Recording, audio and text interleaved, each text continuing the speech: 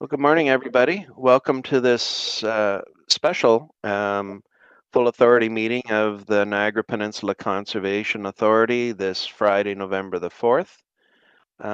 Before we begin, I'm going to start with our land acknowledgement. The Niagara Peninsula watershed is situated within the traditional territory of the Haudenosaunee, Attawandaronk, and Anishinaabeg, including the Mississaugas of the Credit, many of whom continue to live and work here today. The territory is covered by the Upper Canada Treaties and is within the land protected by the Dish with One Spoon Wampum Agreement. Today, the watershed is home to many First Nations, Métis, and Inuit peoples. Through the 2021 to 2023 strategic plan, we reconfirm our commitment to shared stewardship of natural resources and deep appreciation of Indigenous culture and history within our watershed. Mr. Baval, could you please do a roll call? I most certainly will. Do we have Member Beattie? I see him. I try that again. Here. Member Brady?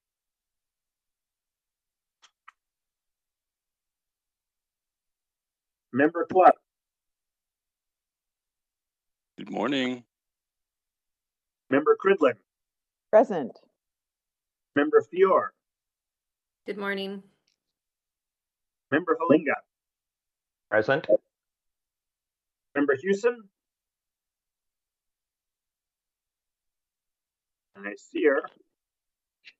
Member Ingrail? Present. Member Johnson? Good morning. Member Kilo? Present. Member McKenzie? Good morning. Vice Chair Metcalf? Present. Member Rapley? Present. I have regrets for Member Shurton, and I understand Member Smith will be arriving in about half an hour. Member Steele? Here. Member Woodhouse? Present. Member Wright? Present. And of course, Chair Foster. Yes, I am here. Are there any declarations of conflict of interest this morning? Hearing none. Let us move into our items. First of all, with the agenda, to Chandra and to Grant, are there any changes to the agenda that you wish to make this morning? Good morning. Thank you, Chair Foster. Grant, go ahead. Sorry, I was going to say, I think there's the addition of a report that was circulated last night, report number FA45. Right, and where is that going to arrive in discussion items? That's correct. Okay, so it will be point B within that agenda. Okay. So I need someone. Member Johnson. Oh yes. Yep. We'll come to you with the new fellow shortly. So, so we need approval of our agenda with this addition. So Member Wright, would you move that we approve this? And Member Steele, would you second it, please? Great. Thank you. Is there anyone opposed to us with the agenda has been announced? Hearing none, I'm going to turn it to Member Johnson for a moment. Thank you, Mr. Chair. So first of all, I just wanted to announce this is going to be my last meeting with the NPCA as I am retiring. And I want to congratulate all my colleagues who had a very successful election, and I look forward to watching you for the next 4 years. So I'd just like to take a few minutes to introduce my replacement, Councillor-elect Mark Tattison. And Mark was actually is a retired principal, and for the last few weeks he's been shadowing me in my job. And you can see that he's sitting in my Glenbrook office, so that can tell you that he's fully taken over, which is wonderful. And I know that he's very eager to get started. And I know that everyone here that's present and those who are not present are going to help Councillor Tattison get his feet wet into it in the NPCA. He's a very avid environmental aware person, if there's such a word. But anyways, I just wanted to welcome Mark and introduce him to everyone before we get started. And for quorum purposes, Mr. Chair, I have an appointment at noon, so I may be signing off around that time. Thank you. Well, first of all, good morning, Mark. Any comments you want to give us this morning? At this time, I'm just going to observe, and thank you for welcoming me, and I look forward to being part of the NPCA. Okay, great. Thank you. We're looking forward to having you as part of it. Big shoes to fill for you, by the way. So, and by the way, if we end up getting to noon out of this, Brenda, just come and shoot me. Our intention is to have the meeting done significantly before that. So.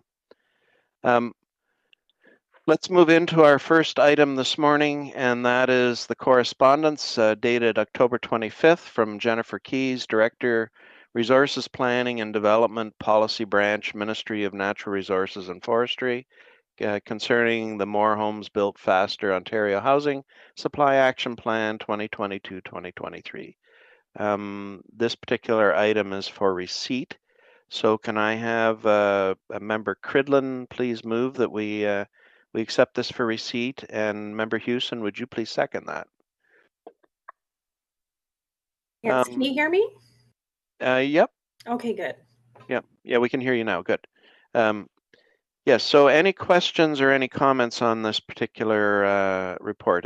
By the way, this particular correspondence, and obviously this will be coming into play later with our additional information.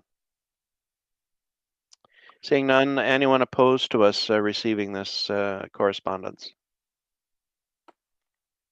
Seeing none, thank you. So with this particular meeting, the intention was for us to be going through and doing a review and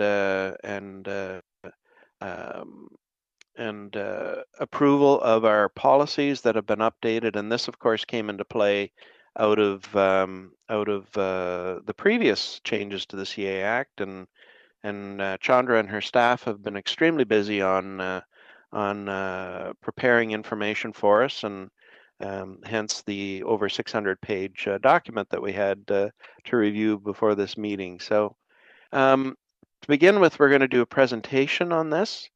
And so we're going to have the PowerPoint presentation from Karen Wienecki, Director of Practice Planning and Solutions, Inc., David DeLuce, our Senior Manager of Environmental Planning, and of course, Leilani Lee Yates, who is our NPCA Director, and of course, Chandra is here this morning as well. So, Karen, I guess I'm going to turn this over to you.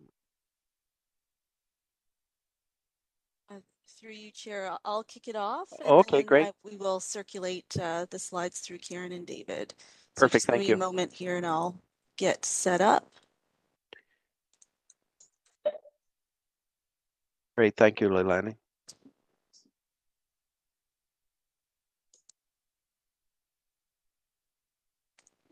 Okay, and can everyone see the presentation, the slide deck? Okay. It's there, it's good, yep. Okay, great. So good morning, board members. Over the last several months, our staff and consultant team have put a tremendous amount of work into producing the new NPCA planning and permitting policy document and procedural manual that is before you today. At the beginning of the year, we set out an ambitious and aggressive work plan to ensure that the board would have the opportunity to participate in this process to develop these documents and be in a position to make a decision on the final outcome.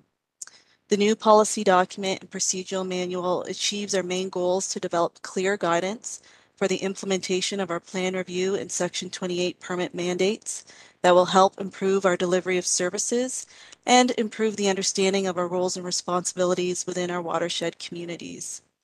With the introduction of Bill 23, More Homes Built Faster Act on October 25th, the proposals to amend the Conservation Authorities Act and Regulations, Planning Act, and Provincial Policy Statement, and the proposed changes to the Ontario Wetland Evaluation System would have a dramatic effect on the NPCA's plan review and permitting mandate.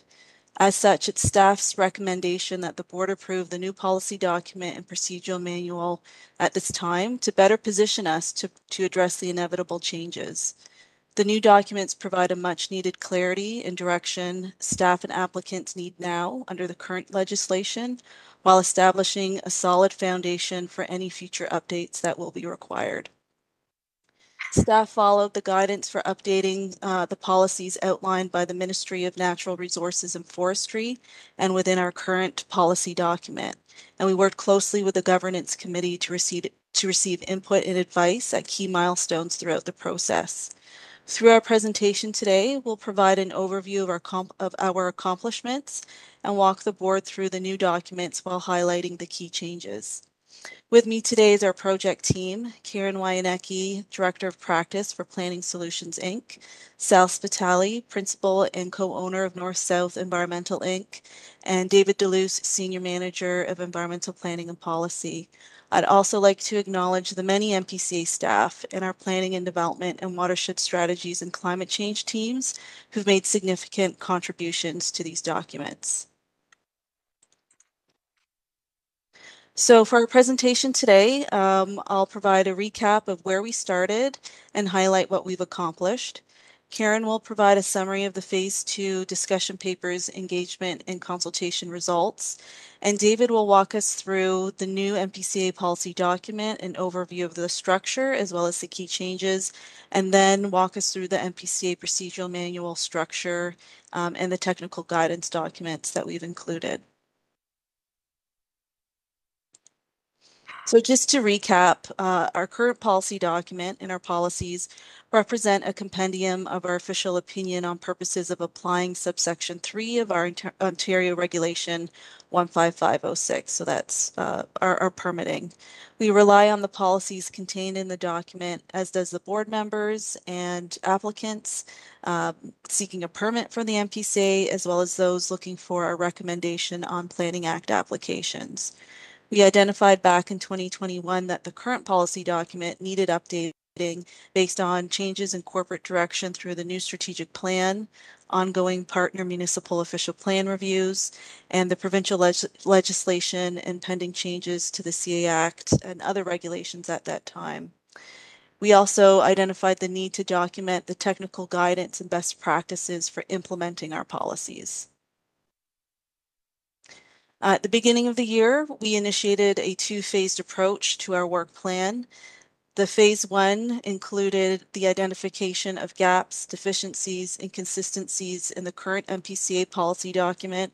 It included a jurisdictional review of other high-growth Greater Golden Horseshoe conservation authorities, looking at their best practices and policy approaches.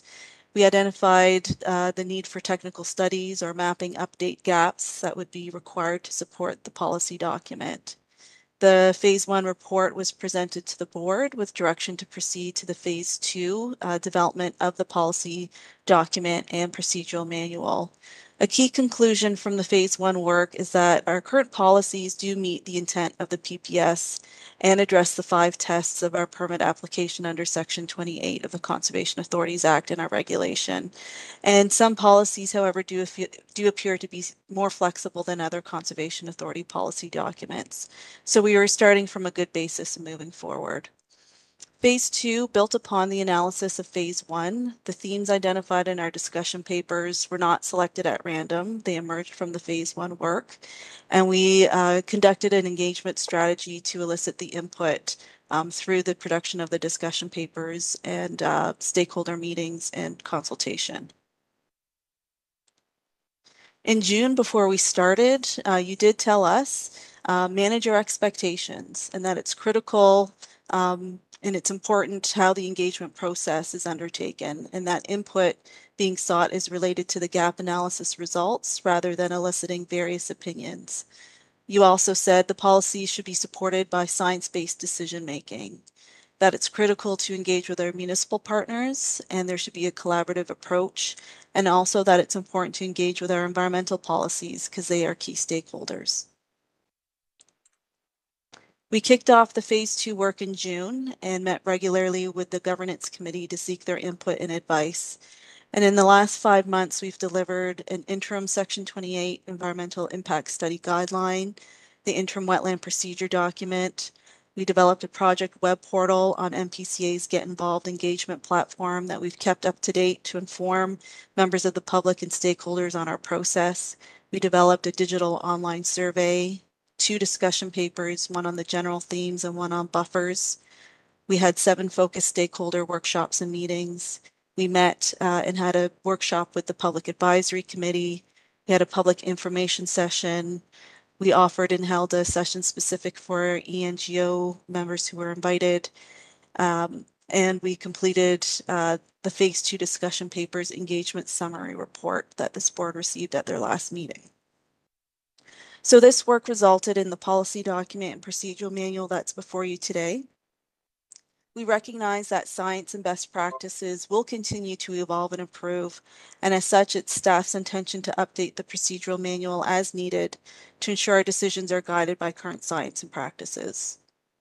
So at this time, I'd like to invite Karen to provide an overview of the feedback and comments we received on the discussion papers. So over to you, Karen.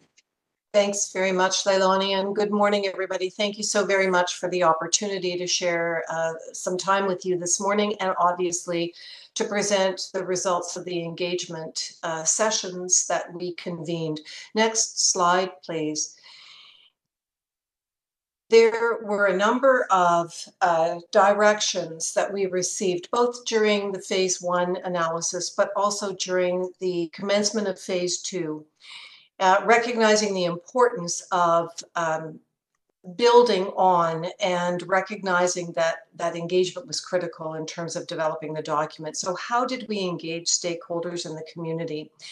First and foremost, we developed a very robust and fulsome consultation and engagement strategy. As Leilani mentioned, there was a dedicated web portal that was identified that contained a central repository for all information related to this particular initiative. We began by developing a frequently asked questions document that offered some fundamental answers to some key and critical basic questions that folks may have. We developed a digital survey to ensure that there was an adequate opportunity for folks to provide their input and feedback on a 24/7 basis as convenient for them. We developed a dedicated email address for those who may not have found the digital survey to be the format that they were looking for and would rather provide more fulsome commentary in the form of emails. Direct invitations to participate went out to NPCA stakeholder contacts and environmental NGOs, as Leilani noted. And I recall Member Kewal indicating that convening meetings with the environmental community was critical given the important role that they play as partners. One-on-one workshops were held with stakeholders, including the Niagara home builders, and conversations with Indigenous partners. And a public information session was held. We also looked to the Public Advisory Committee for additional advice and guidance regarding ongoing consultation and engagement for Phase 2. Next slide, please, Leilani.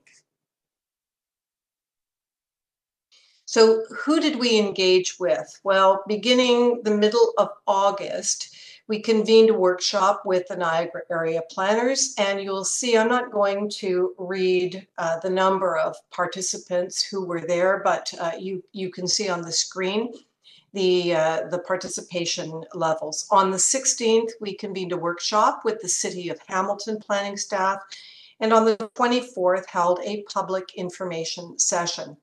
On the 25th of August, we convened a workshop with Haldimand County planning staff.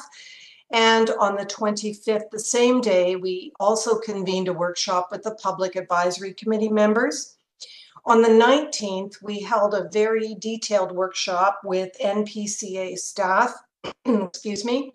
And on the 19th, we also set up a workshop specifically and invited environmental NGOs to participate. I will note that while we kept the session open, and that was an evening session, we did not have any participants attend. On the 27th, we convened a meeting with the Niagara home builders and the region of Niagara. And on the 18th of October, 6 Nations of the Grand. Next slide, please. So what were some of the observations that we made in general? You likely have seen the comprehensive engagement synopsis report, but for those who did take the time to attend workshops, the public information session, and the specific focused workshops, we received very valuable input. We also heard from those who attended that this work was viewed by them as being particularly important. And so there was a broad base of support for updating the policy document and also for developing an accompanying procedural manual. So while the overall interest in engaging was not as robust as we had anticipated, the general interest was much higher, as demonstrated through the visits to the Get Involved project web portal. So we had 534 total visits to the web portal, which averaged just under 50 per day. 14 of the visitors engaged through the online survey, posted on the guest book, and asked questions. 135 visitors were informed of the project by downloading a document, viewing a video, visiting the key dates page, visiting the frequently asked questions document, as well as multiple pages throughout that web portal. The top 3 documents that were downloaded from the web portal included the buffer width discussion paper, 63 downloads, the policy theme discussion paper, similarly 62 downloads, and the phase 1 update report to the board, 35 downloads. Next slide, please, Leilani. So critically, from your perspective, what did we hear? We heard a number of general comments, but you will likely be particularly interested in the areas broadly, in the areas where comments converged and also where they diverged. Next slide, please. In terms of general comments, we heard that municipal planners, for the most part, not surprisingly, were at the time of consultation and engagement particularly focused and concerned about the implications of Bill 109 and the need to continue to focus on process improvements. There was also general commentary that continued engagement with stakeholders as the policy development is developed was desired by most sector groups, representatives from the agricultural community, and the home building industry. Representatives from the home builders were particularly concerned that the plan review process should not become more complex or more protracted. And in this regard, they had expressed some concern with the inclusion of policies around cumulative impacts, but I think that for the most part, an explanation of the role of NPCA and the fact that NPCA looks at development applications from the lens of cumulative impacts across the watershed would allay those concerns. Agricultural representatives were very supportive of the policies in the current document, noting that for the most part, the existing policies do support agricultural practice. Next slide, please. In terms of those areas of convergence, those who participated were, as I mentioned already, very supportive of the work that NPCA is doing to develop a fulsome, robust, relevant, reflective, and up-to-date policy document. There is certainly agreement among those that we engaged with to include references throughout the document to provide clarity regarding who is responsible for what, as well as key linkages to partner agencies and their respective mandates. There was broad confusion expressed among those that we consulted with around who is responsible for what with respect to natural heritage.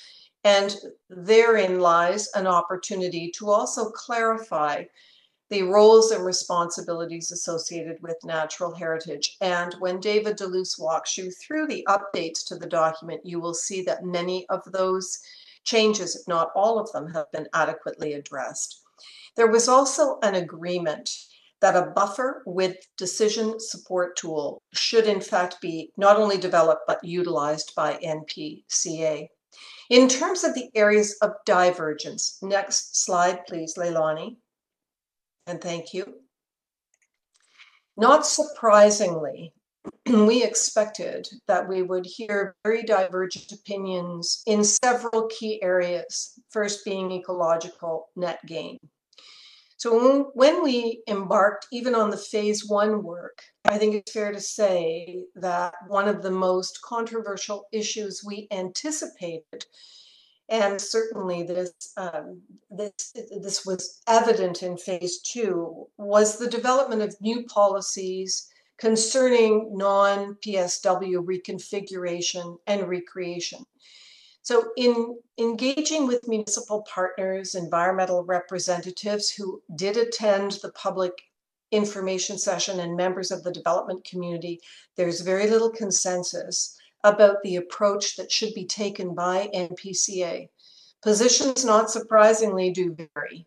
Environmental representatives simply want NPCA to just say no. Others feel that there needs to be some degree of flexibility, that if properties have a less significant ecological value and are being rendered undevelopable for the most part, the impact of including or not including those policies must be fully understood. Some municipal planners are of the view that NPCA policy should align with regional policy. Other municipal planners are of the view that policies between the region and NPCA differ now, and that different policies moving forward are not going to be problematic. Others feel that there is a need for an understanding of policy implications and potential unintended consequences.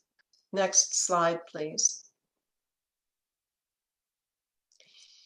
The other area where opinion and perspective differs is on climate change and buffers. Views on climate change are widely divergent, particularly among those who responded to the survey. Watershed, municipal partners, City of Hamilton, for example, have indicated that from their lens, this is without question the single most important issue for them, and that policies developed by NPCA need to recognize the work that is underway at the municipal level. The issue of buffers is another contentious area for which there is a lack of consensus regarding the most appropriate policy approach to be adopted by NPCA. Some are of the view that a robust policy offers clear direction, while others feel that there's a need for flexibility that is reflective of local circumstance. Next slide, please, Leilani. With that, it is my pleasure to turn the floor over to David Deleuze, who's going to walk you through the new policy document and in particular highlight a number of the key and critical changes that have been made to address the commentary, input, and feedback that we received. Thank you. David, the floor is yours. Thank you, Karen. Next slide, please. So just a brief overview of the structure of the new document. It's basically split up into 3 parts. So the first part is just general context about our watershed. The second part is environmental planning policies, and those are really the policies that we would apply when doing plan review functions. So under the Planning Act or other legislation. Part C is primarily for our permitting role, and it does overlap with the plan review role. I'll speak to that in a little bit. There's also a definition section for certain terms in the document. They're defined, and then the appendices, extra documents or other reference material that's been added. Just a note on the use of pictures and diagrams. Just like the previous version, we do continue to use diagrams and pictures to help illustrate or explain concepts, or especially when it comes to different components of a hazard. We use diagrams to help explain that. A new feature we're using in this particular version of the document are text box, and those are basically just extra context around certain concepts. They're not policies in and of themselves, but they're intended to provide additional context around certain topics. And that's a similar approach to what the region of Niagara used in their new official plan and what other conservation authorities use. Next slide, please. So part A, next slide. So chapter 1 just highlights who the NPCA is and what we do. It draws attention to our recent strategic plan and the vision of Nature for All. And this is really meant to be an education piece for the reader on what the NPCA's roles and responsibilities are. Now, it also highlights the legislative framework that the Conservation Authority works in, and as you note there, the current framework, as Bill 23 is proposing some changes to how we would operate in the future. But presently, we typically use the Conservation Authorities Act. We're involved on the Planning Act. We use the provincial policy statement. We're involved with the provincial plan, so the Greenbelt Plan, Place to Grow, and the Niagara Escarpment Plan, and then also the regional official plans and local municipal official plans. Next slide. So part B, environmental planning. Next slide, please. So again, as I mentioned, this chapter is really what guides our plan review function. And the previous document did have policies regarding plan review, but it didn't really articulate those well. So we now have general policies that guide us when carrying out our legislative roles and responsibilities on commenting on natural hazards for Planning Act applications. It also provides specifically on aggregate resources, the Aggregate Resources Act, a new section that was not in the old document. So that helps guide our commenting when, for example, being a partner on a JART or a Joint Aggregate Review Team and commenting on an aggregate application. Also our roles with Environmental Assessment Act and the Niagara Escarpment Planning and Development Act, so NEC permits. Our commenting roles and responsibilities with our MOUs with municipal partners, and then providing input and supporting watershed and subwatershed planning efforts that municipalities are required to do under provincial direction.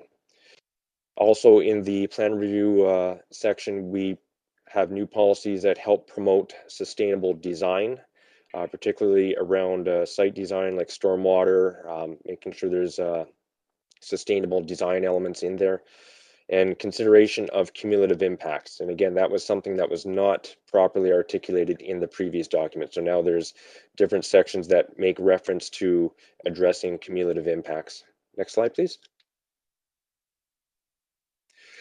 So just going through a few of the specific sections, the watershed and subwatershed planning roles. So the policy document now articulates our role in supporting municipalities in undertaking the various watershed plans as they've been directed. It outlines our roles and responsibility as a watershed resource agency that implements an integrated watershed management approach in supporting planning and policy for protecting and enhancing watersheds. And again, it also stresses the need to consider cumulative impacts on the watershed natural system. Next slide. There's a new section in there. This was in the previous document, scattered throughout. We've put it into one section so it's clearer and easier to find. But this is essentially from section 3.1 of the provincial policy statement. And again, it just articulates in our planning role what our policies are for natural hazards. And it's also to be read in conjunction with the policies in chapters 3 to 10, which is used for our permitting role.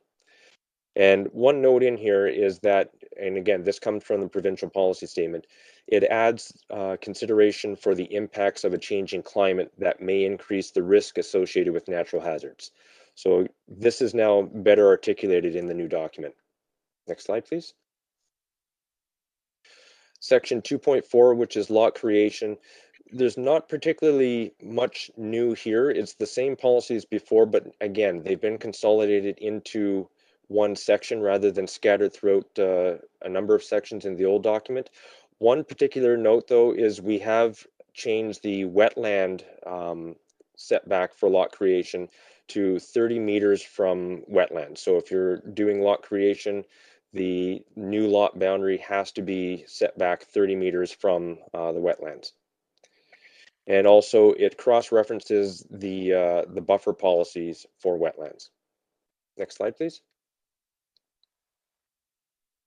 Section 2.5 is a more enhanced section on environmental assessments. In the previous document, there were references, again, scattered throughout the different sections that made reference to environmental assessments.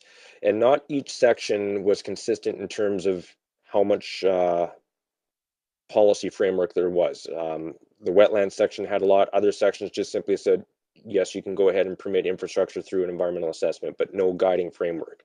So the new policy document adds that framework that was missing, and it takes into account consideration of cumulative impacts of infrastructure on the watershed, provides guidance for compensation when dealing with regulated features, particularly where protection cannot be achieved. And want to stress that it's not just automatic that you go ahead and remove a feature and compensate it. You have to go through the protection hierarchy, and once that has been appropriately addressed, if it turns out that avoidance is not possible, minimizing the impacts aren't possible, and that the only option is to encroach into a feature, then there is now guiding policies on how compensation would be applied in that context. Next slide, please. Just quickly, section 2.6 is our municipal drain policy. It's essentially a carryover. Excuse me. It's a carryover from our previous document. There was one change made to make it clearer when we're dealing with municipal drains through wetlands, so that we're not in conflict with the Drainage Act, and it gives staff the ability to work through resolving issues where a new drain is proposed in a wetland. So the previous policy did not allow for new drains, I should say, into a wetland. The current policy allows for the consideration of that. Next slide, please. Again, we now have a new mineral aggregate resources section, which just simply provides guidance for staff when commenting on Aggregate Resource Act applications, so new quarries, new pits. And again, just to emphasize, our role in that is primarily as a commenting agency. We do not have the regulatory authority to require a permit of aggregate applications, but we didn't have any policies that guided how we made our comments. So that gap has been filled. Next slide, please. NEC development permits. Again, a new section that provides more guidance on how we review these applications. First and foremost, we stress that we cannot issue a permit under our legislation until the NEC development permit has been issued. And again, making sure that that is clear and understood by applicants when coming in for an AGRA or from an NPCA permit. We consult with the Niagara Escarpment Commission staff for works proposed on NPCA owned land. So we've had a number of projects, capital works projects recently that involve lands within the escarpment. And again, there was no guidance in the previous document on how to deal with that. So that gap, we've put policies in there to address that. And then where the NPCA has submitted a development application to the NEC on our own lands, it stresses that NPCA staff will review the development permit objectively and in accordance with the policies of this document and the procedural manual. Again, that wasn't clarified in the previous document, so it's now provides more transparency in how we review our own projects when going through external processes. Next slide, please.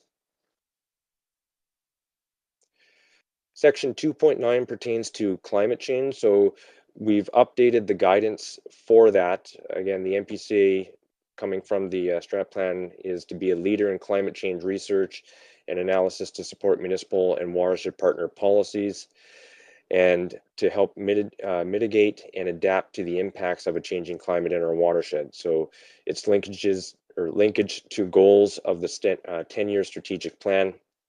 It provides support for implementation of green infrastructure and best practices in that area, and also stresses the need for research to determine cumulative watershed impacts from extreme weather and land use changes.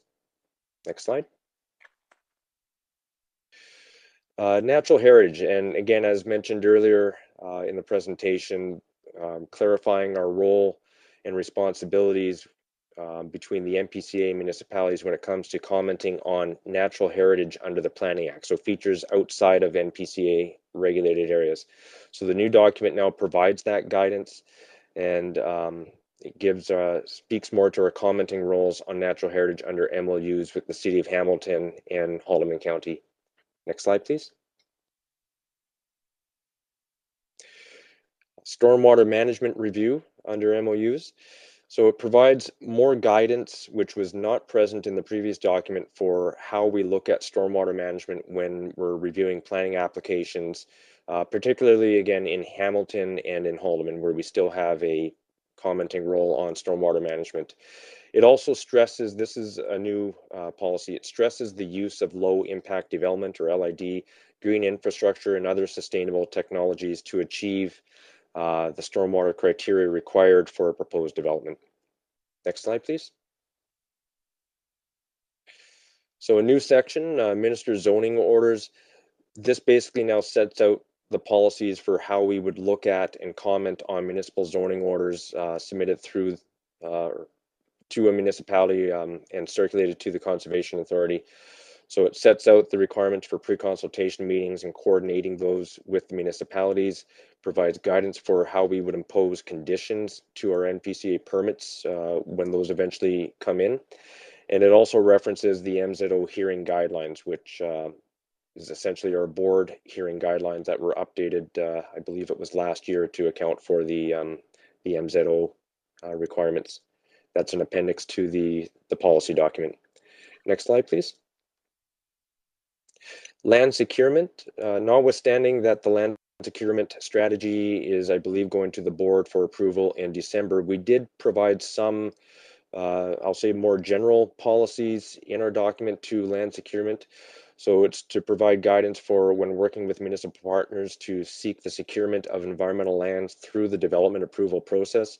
That was not well articulated in our old document. I think the only section that really articulated that was for wetlands. The new document now has a standalone section with policies for that. The NPCA will consider taking ownership of environmental lands through gratuitous dedication if the lands meet the criteria within our land securement strategy and policy. So again, tying the connection to the new land securement strategy once that's approved.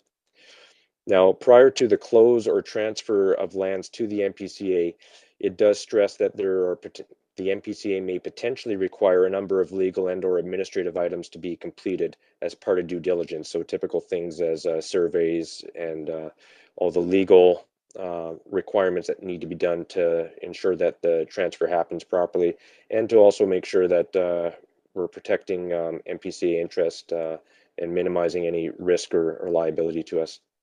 Next slide, please. So Part C, which is the permitting section. Next slide, please.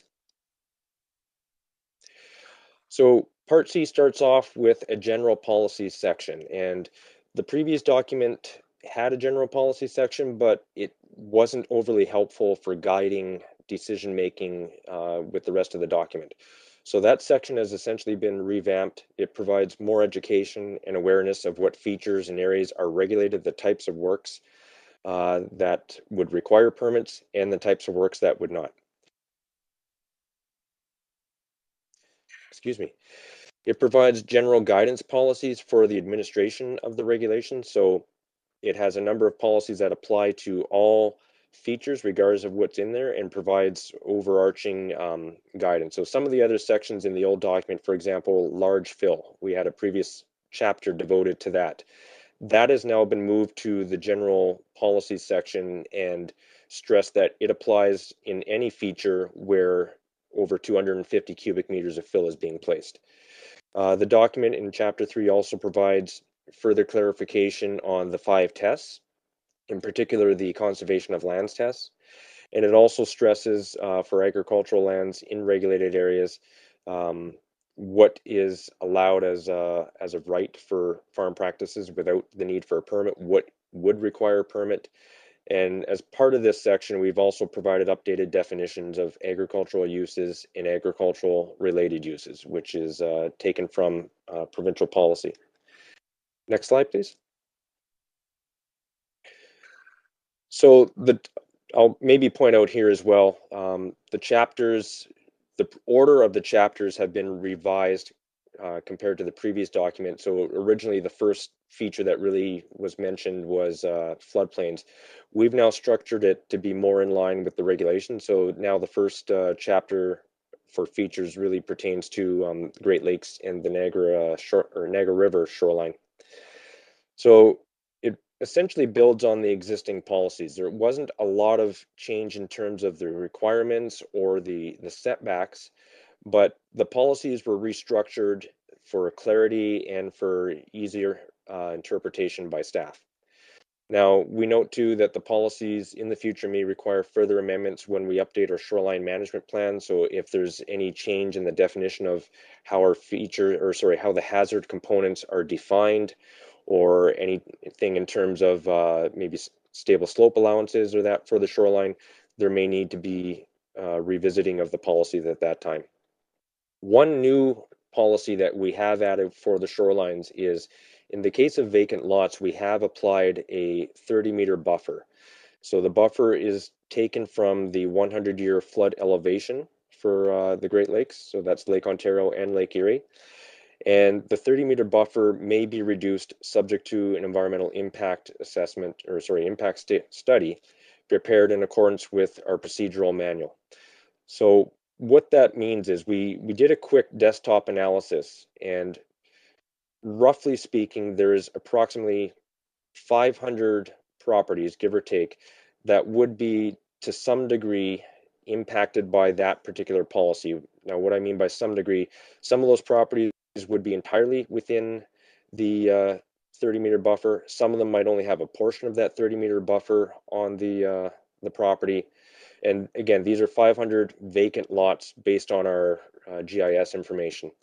So in applying this policy, the key to stress here is that it is an EIS is to be prepared in accordance with the procedural manual. And within the EIS guidelines in that manual, there will be waiving criteria or scoping criteria for the EIS. So if somebody has a property where there has already been significant site alteration, maybe it was a property that already had a dwelling on it, the dwelling was removed at some point in time, the property sat vacant for a while, that would be something where the buffer would be conceivably reduced to fit the context of that site. Whereas a site where it's been vacant all along, it's a large site, there's room to develop outside of the 30-meter buffer, that would more likely be a site where it would be more challenging to reduce the buffer. And again, need to stress that reducing any EI or any buffer through an EIS would involve the use of the buffer support or decision support tool for the buffers, which we'll speak about in a little bit.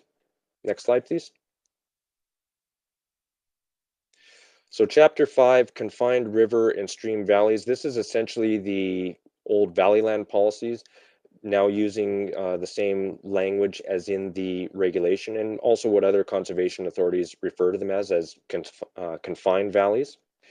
So again, it builds on the existing policies, simply reorganized and restructured for better readability and ease of interpretation.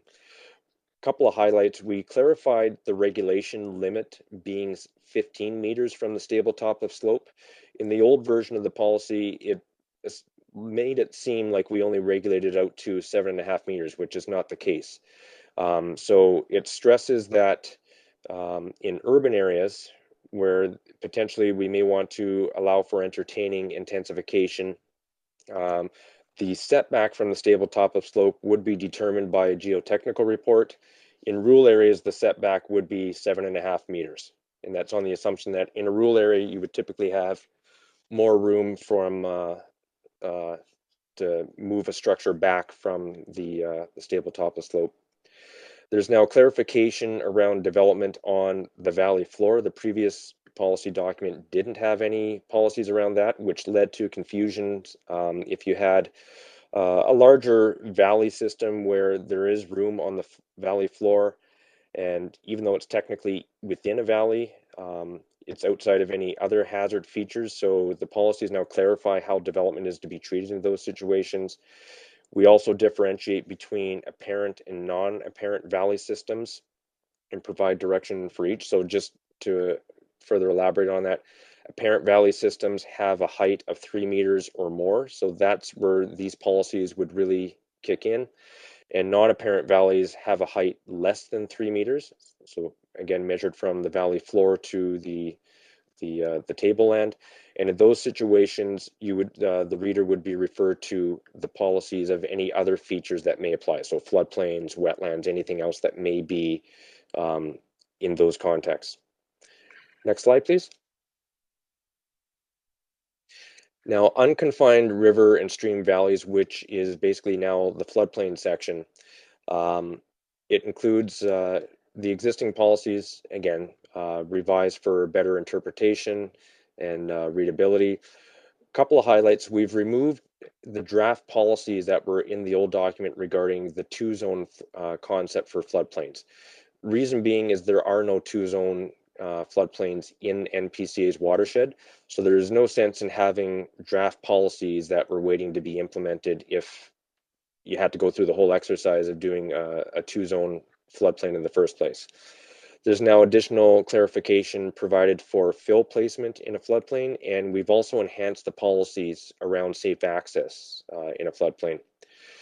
Another new feature is the addition of the meander belt allowance, and we provide a couple of policies for how development within the meander belt allowance is to be treated. Next slide, please. Chapter 7, which is our hazardous lands policies. Really, this chapter remains relatively the same. There were a few, I'll say, minor edits for readability and interpretation. There were also a couple of additional policies added to the karst section to provide or stress the sensitivity of drainage in and around karst features, which was absent in the previous document. But this chapter largely remains the same as before. Next slide. So with respect to wetlands, same as I've been saying, we've reorganized the structure or chapter, tried to make it easier to read, easier to interpret.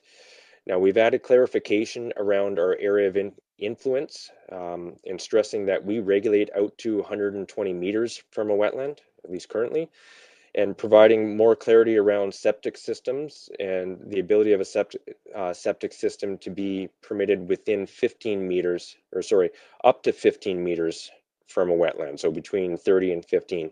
And that's, we've also provided an appropriate definition of septic system to clarify that whether it's a tile bed, whether it's an outhouse, any component of a system for sewage disposal, private sewage disposal, is considered a septic system for the purpose of our policies.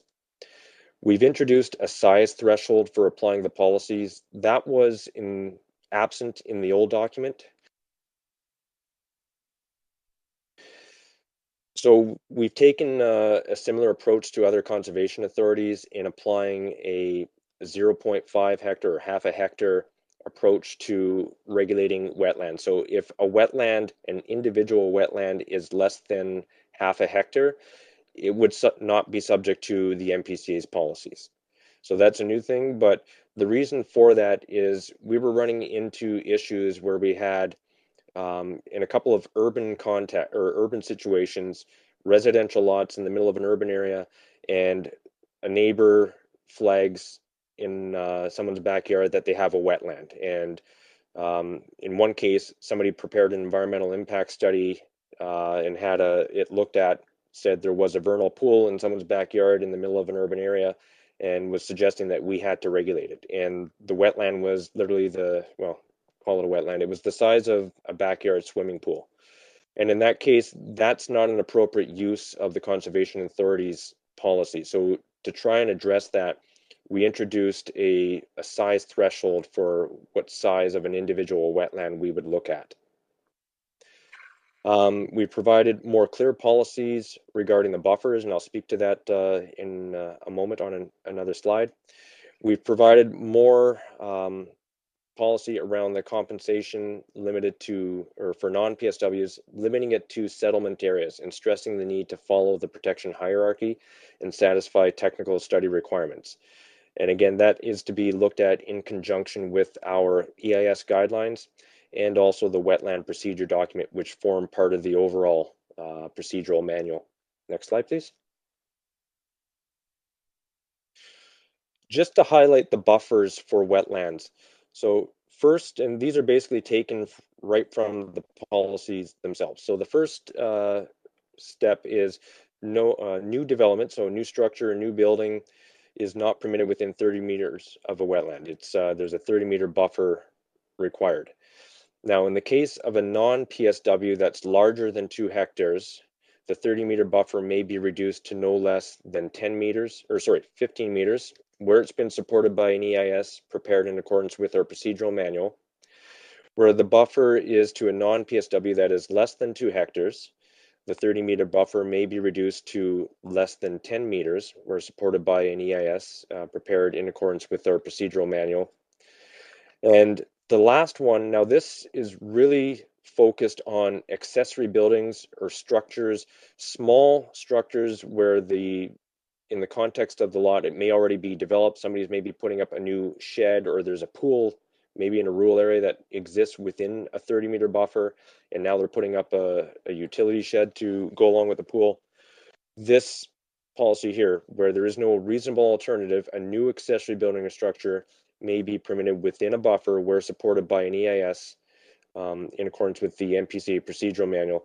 That policy is meant to allow us to entertain those small one-off, small-scale situations and provide a reasonable approach to making sure that larger scale development is subject to robust and proper buffers, and smaller scale individual lot size things have an appropriate level of scrutiny on them, not a heavy hammer approach to it.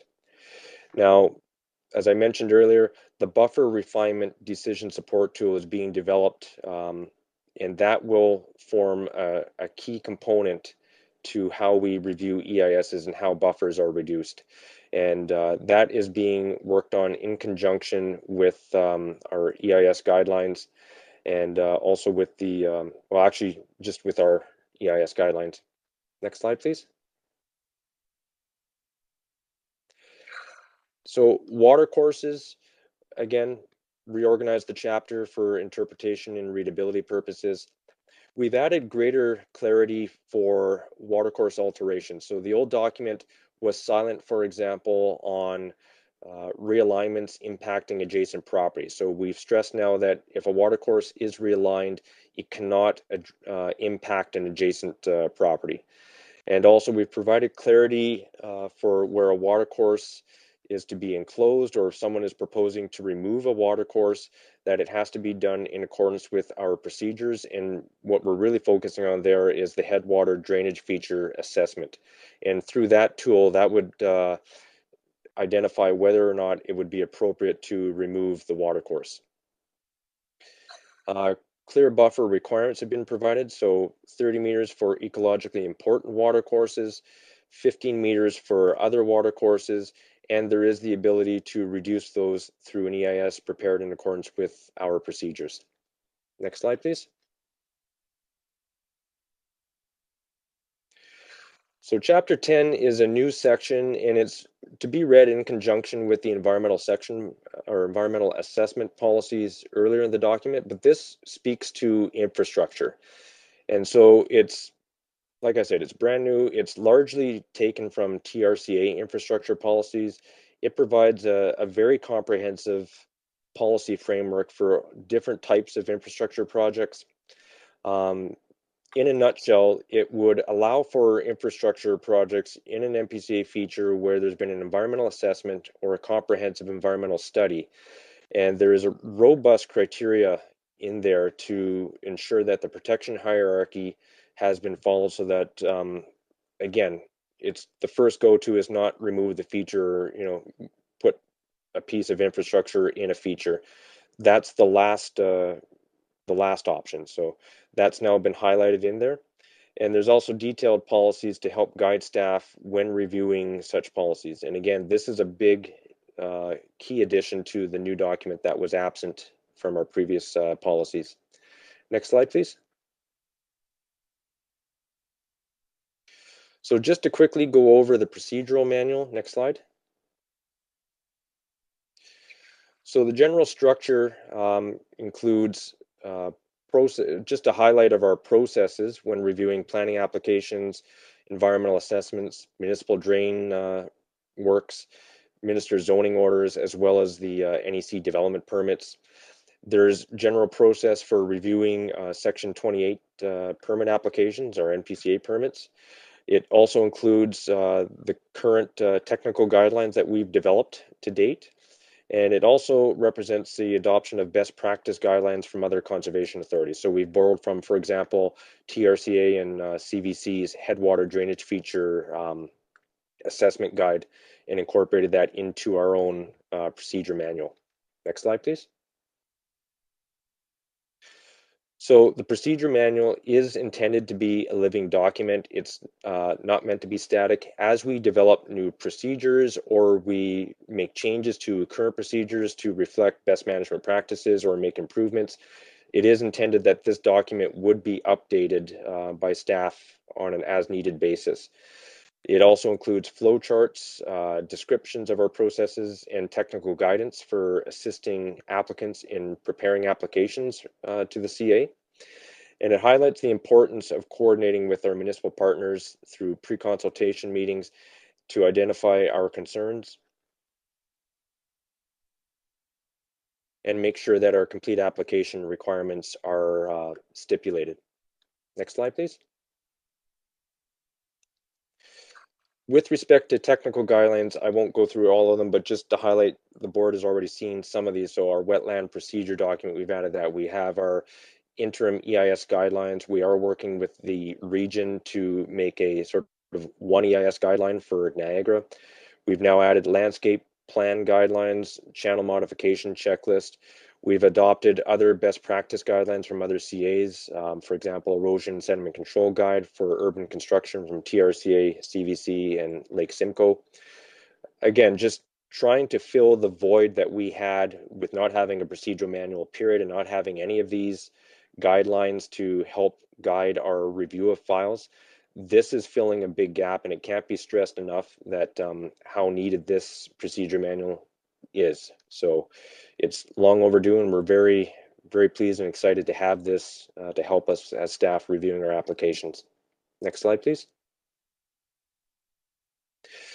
So ongoing work with respect to the procedural manual. As I mentioned, we are working with the region to develop an NPCA Region Niagara EIS guideline. We're hoping to have that done early in the new year. An EIS waiving tool as part of our EIS guidelines with the region.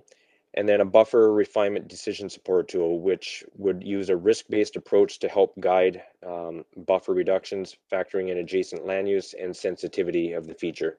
I'll just also note too that we have Sal Spitali from North-South Environmental, I believe, available on the call here, that if there are any further questions about that tool, Sal can elaborate on that. Next slide, please. So next steps moving forward. So as you see today, we're recommending that the new policy and procedural manual be adopted. We're also recommending that staff have basically a 1 week, call it edit period, to make any final edits and then publicize the documents.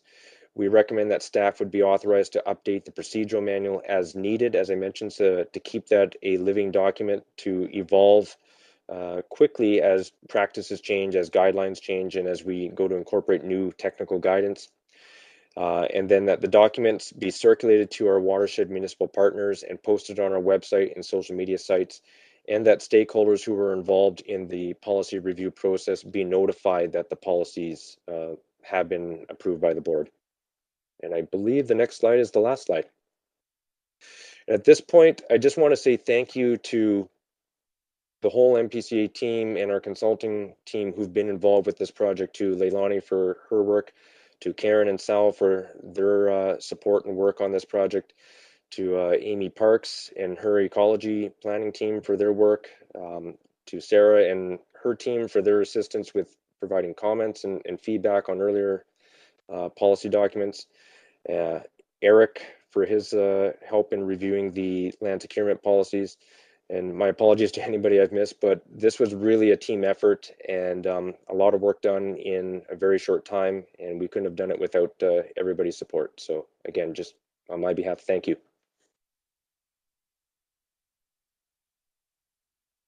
Thank you, David. Leilani, do you have any final comments on the presentation? Just to echo David's last comments, this really was a team effort. It was in a very short amount of time. We've done a tremendous amount of work. We're confident with where we've landed with these two documents. And in moving forward, as I noted, this will be the basis upon which any future amendments that may be required coming out of Bill 23 or other changes will be built upon. So we really want to have this as our standing point or our starting point rather than taking a step back to our current document moving forward. So we look forward to the questions and commentary that you have today on the documents. And myself and David and Karen and Sal here are here to answer any questions you may have. Okay, thank you, Leilani. So my recommendation to our board at this point is that we should receive the presentation and then we'll step into the report itself, if that is okay with everyone. So with that, Member Mackenzie, would you move that we receive the presentation that we've just had? And Member Clark, would you second that, please? Great. Anyone opposed to us receiving this report or this presentation? Thank you. So let us move into the discussion item then, which is report FA 4422 NPCA policy document. And by the way, all of the staff are on the call, so specific questions going back in and through will of course be good. Anyway, this is our policies for planning and development in the watersheds of the Niagara Peninsula Conservation Authority and the NPCA Planning and Permitting Procedural Manual. And just a couple of things. If people, when you've gone through and done your thorough review, if you've come across any grammatical or any spelling errors or anything that you feel is inappropriate, make sure that you pass that back in through to David or Leilani so that they can go and do that. I don't think we need to be focused on any of that this morning, but we do need to look at the big picture. So with that, any questions on this or any commentary? Mr. Mackenzie, please go ahead. Yes, thank you, Chair. Through you to David, on one of the slides near the end of his presentation, it had Niagara Region / NPCA EIS guideline referring to developing a common guideline between the Niagara Region and the Conservation Authority. This is good. Is there such an animal for Hamilton and Haldimand? My question. Through you, Mr. Chair, not at this time. That is something we can certainly explore with Hamilton and Haldimand staff to see if that's something we can do. The challenge in the case of both of those municipalities is they have multiple conservation authorities. So it would involve a few more agencies to coordinate with. But again, that's something we can certainly bring forward. Thank you. And Chair, one other question along the same theme with stormwater reviews. And David, I think your answer may be the same. Is the review of stormwater management or stormwater ponds and structures, is it consistent across our watershed, or are we focusing on the Niagara region and the NPCA? Through you, Mr. Chair, I would say it's maybe the framework is not consistent only in that, for example, in Niagara, we don't have a technical review component to stormwater, so it's primarily the region that does that along with the municipality. Hamilton, we do review that through our MOU with them. In the case of Niagara, the region's stormwater management guidelines are what prevail. In Hamilton, we do use our own stormwater management guidelines, but the city uses their own internal guidelines. So it's, how to describe it? There's a number of different guidelines that feed in, but we make sure as part of the review process that when comments go into the municipality, that if there's any conflict between, say, our comments and city staff comments, that we address those conflicts. But it's been rare that we've ever had conflicts with the city that I can recall anyway.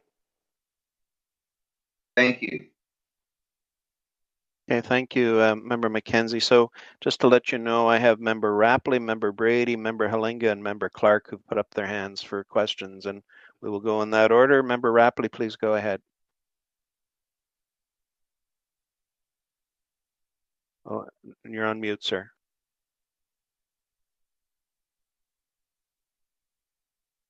You're still on mute.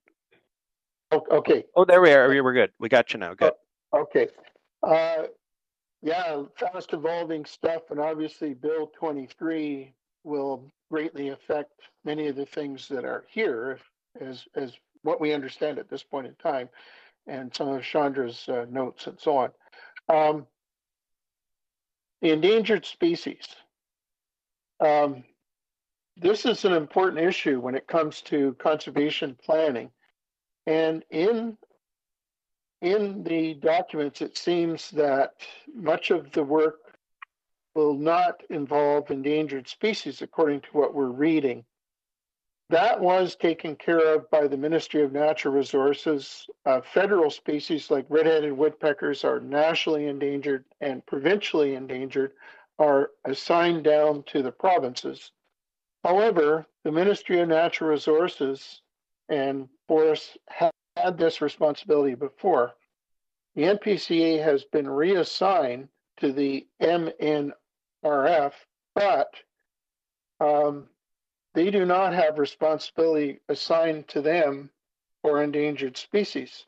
There seems to be a real lack of a program from anything that we see. We think of how the red-headed woodpeckers in Waverly Woods were ignored. Basically, we need to get clarification on what's happening there. Perhaps more information will come in Bill 23. But also the assessment of these wetlands is going to change, as we're told. And of course, endangered species and significant habitats and everything are all part of that. Who's going to do these assessments from the point of view of the province? Basically, it's questions of where is this all going? Yeah, Member Rapley, it's an interesting discussion, and I believe this morning what we need to, for these policy point of view, continue our focus outside of what's coming through with Bill 23.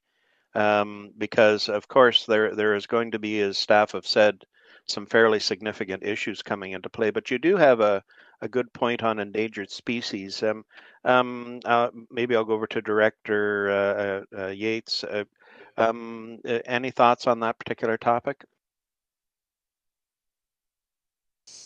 In our current practices and as we move forward, when there are situations where there are endangered species located, the municipalities do have a role in commenting on that under natural heritage policies.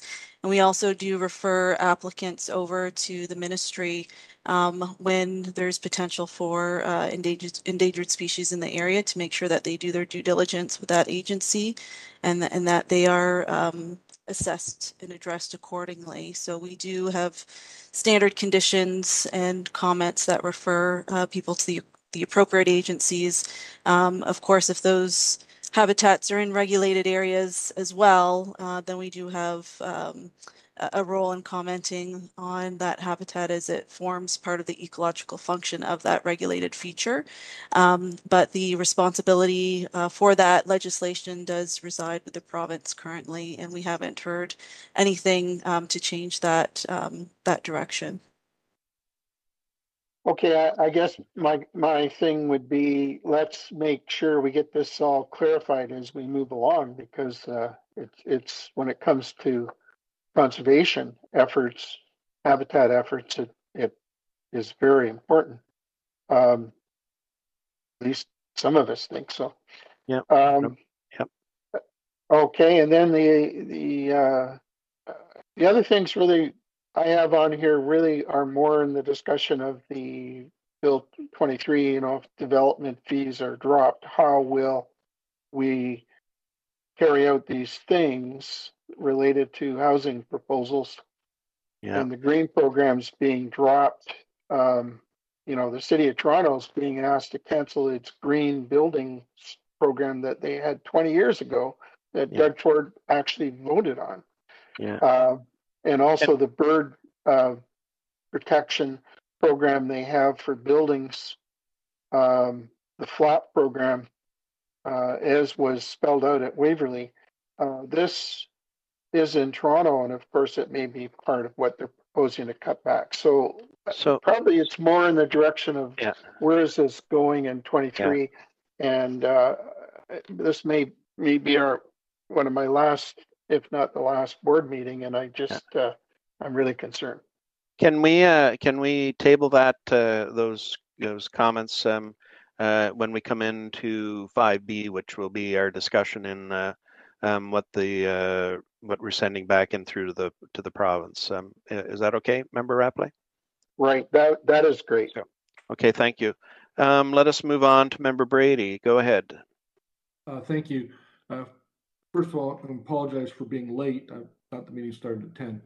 Anyway, overall, I've read through the documentation that's been put together. I think you've done a fabulous job in pulling together views which are not always the same, and I don't think will always be the same.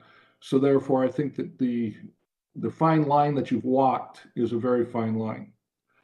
My comment about EIS is you're putting a fair amount of effort, and I know in my past life, I was involved with a fair amount of effort of trying to get the EIS approach from the Conservation Authority consistent with the region of Niagara's EIS approach.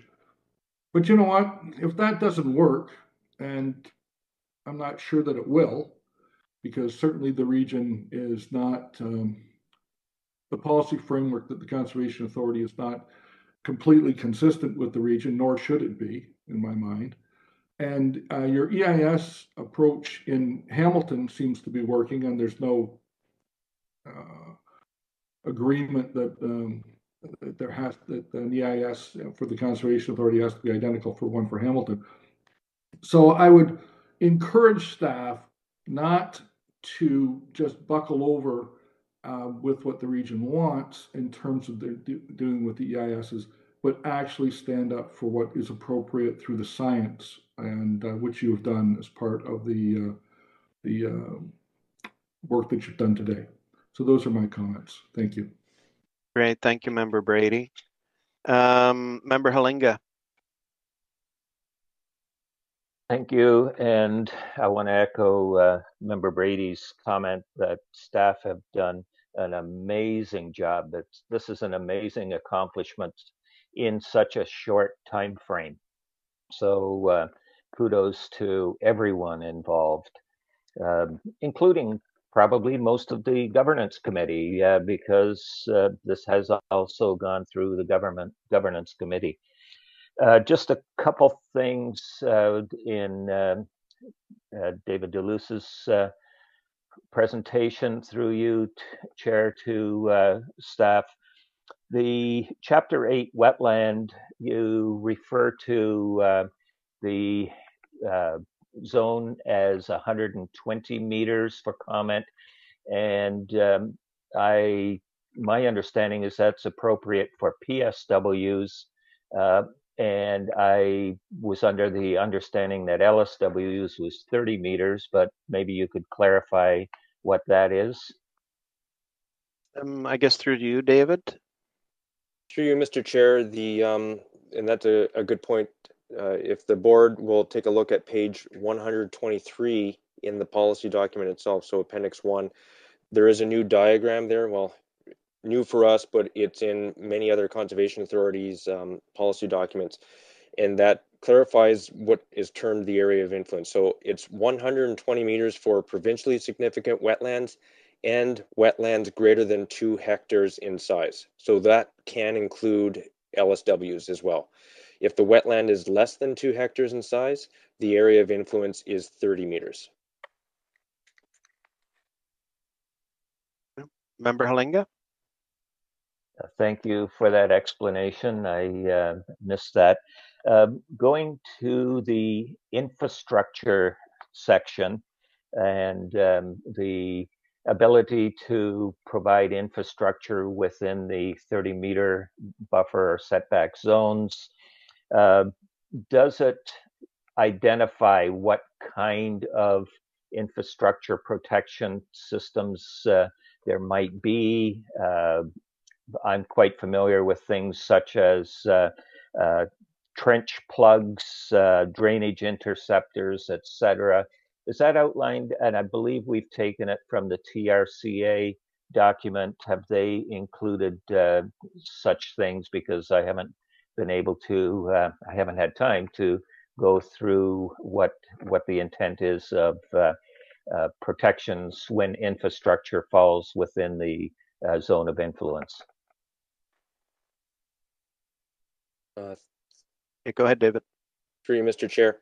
The policies don't get into that specific level of details. The policies will identify what areas of concern need to be addressed, and then that would be the role of any procedures or through the eventual environmental impact studies or environmental report that accompanies an infrastructure project. And that's where you would get into specific techniques such as that or any other mitigation measures.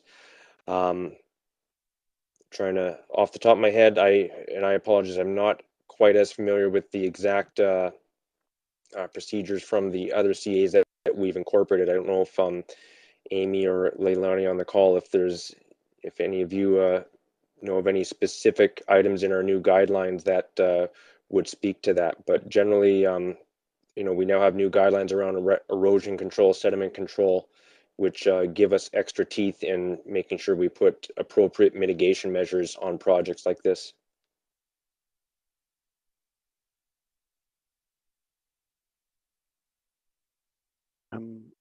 Any other staff want to add in on that, or are we good at this moment? No. Okay. Member Halinga? Yes, thank you. And it's just my background. I'm quite familiar with municipal infrastructure, and pretty much everything is bedded into granular beddings, which are basically French drains. And so when you start putting French drains adjacent to wetlands, there are methods to minimize those impacts and the actual flows. So I just wonder if it had been actually written in, or if that is part of the review in the procedure manual to assess that has been addressed. And I have identified a few things, spelling and grammar, that I will pass on separately. Okay, great. Thank you very much. I have Member Clark and then Member Kaywell. Member Clark, please go ahead. Thank you, Chair. I much appreciate it.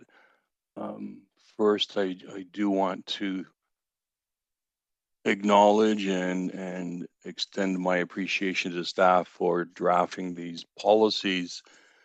Mr. Chairman, excuse me. Mr. Chairman, you and I have helped draft policies like this, and we know how difficult it is and how comprehensive it is. So any comments that I have today, I hope they don't take it as a disparagement, because I really do appreciate what they have done. The only item in here, Mr. Chairman, that jumped out for me that I'm a little bit concerned about is on page 42, chapter 8, wetland buffers. We indicate at the top, item 1, new development, a 30-meter buffer shall be provided. Then we indicate where the buffer is to a non-PSW larger than 2 hectares, it can be reduced to 15 meters. And then we indicate in item 3 that if it is a non-PSW less than 2 hectares, the 30-meter buffer may be reduced to no less than 10 meters. So we get from 30 meters down to 10 meters really fast, which is roughly 30 feet, which is not a significant, is not, in my mind, a reasonable buffer to maintain against an environmental wetland, which has a significant role to play in the ecosystem.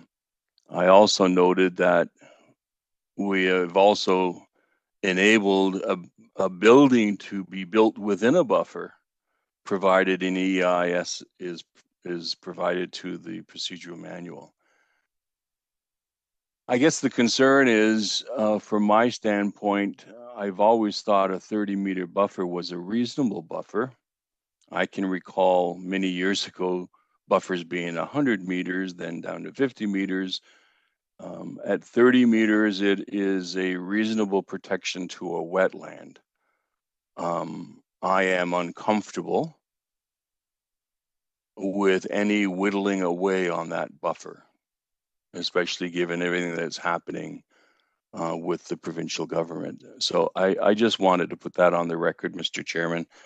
I'm not comfortable with section 8.2.3.1.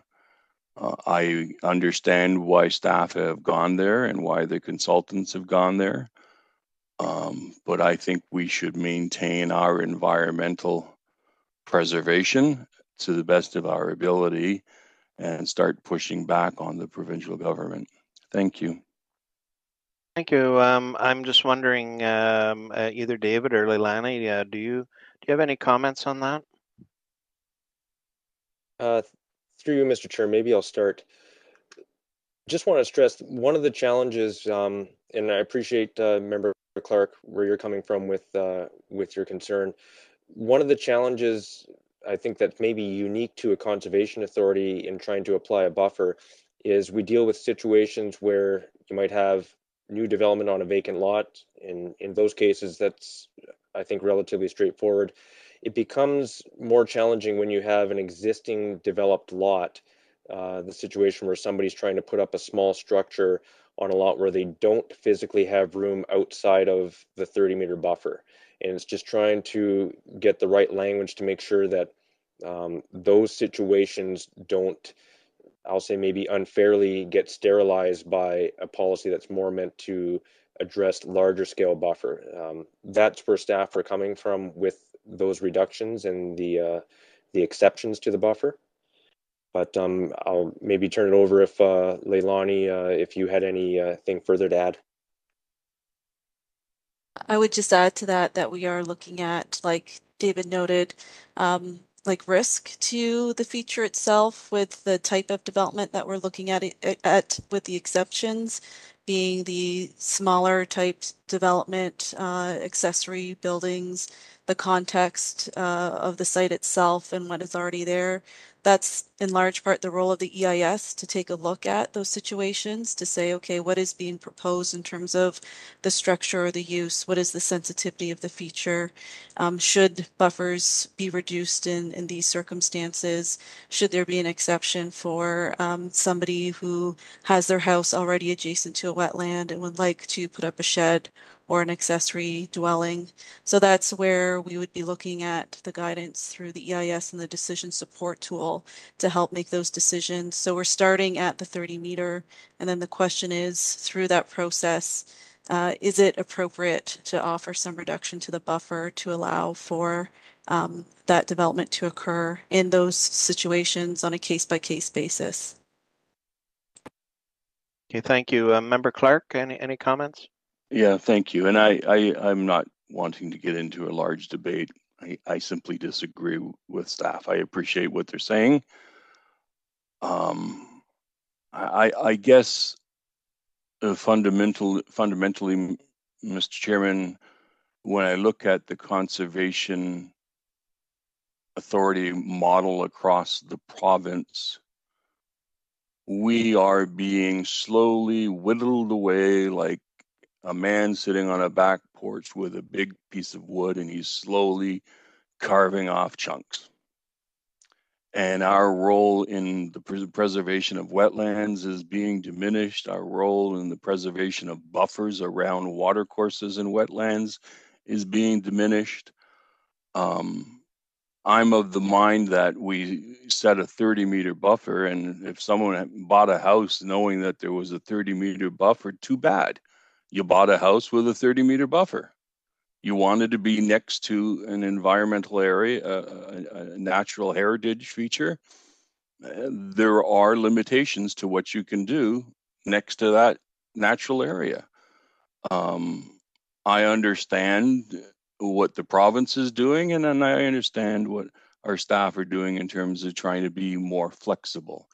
The problem is that the more flexible we become, the more the province takes away from conservation areas. We'll be down to a situation along where we'll have our building and no wetlands.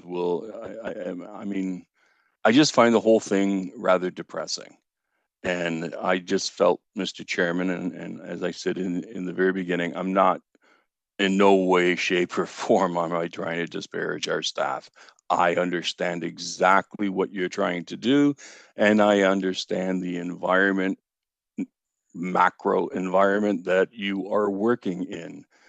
I'm just the old school mind that if we say a 30-meter buffer to protect watercourses and natural heritage, then it's a 30-meter buffer. There's no wiggle room. It's a 30-meter buffer. But I think I'll be alone on this. But I do thank you for all the work that you've done, Mr. Chairman, and I'll shut up now. Thank you, sir. Thank you, Member Clark. And before I go to Member Kaywall and Member Smith after, I'd like to go to our CAO as she'd like to say something at this point. Go ahead, Chandra. To you, Chair Foster, Member Clark, thank you for your input. I've been just communicating with Director Yates, and 8.2.3.1, if that's the board direction, staff are happy to take it back and reconsider some language in that section. Okay, thank you. Member Kaywall. Thank you, Chair. So Member Clark has actually addressed one of the concerns I had around the buffer policies. And Member Clark, you're not alone. So in the report on the consultation, I think one of the feedback was at least one member indicated it should be a 30-meter buffer and that should be it. I'm very pleased to say that I was the person who provided that input through the consultation process, so I'm completely in agreement with you. However, I do have a couple other questions. One on the consultation process. I believe you said September 19th, there was a public information session for environmental NGOs. Was there any outreach notification to make those environmental NGOs aware that a public information session had been scheduled for September 19th? And then the second question would be, was there any follow-up done with any of them to understand why nobody participated? So Director Yates, do you want to take that one? Yes, thank you. Through the chair, we did direct email out to stakeholders on our stakeholder list that we identified through the strategic plan as ENGO groups, plus through the governance committee. Member Smith identified, I think, about 4 other contacts to include. So we did do direct emails to notify them. In terms of a follow-up, no, we did not reach out for direct follow-up following that. The intention of this whole process, if Bill 23 had not come up, was we would have posted this document for 30 days. That was our intention, and notify our stakeholders that it was up for additional comment. So that was our overall engagement strategy at the time.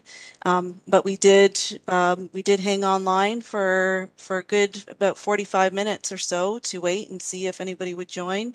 I'm seeing Karen saying longer. Maybe it was about an hour that we stayed online.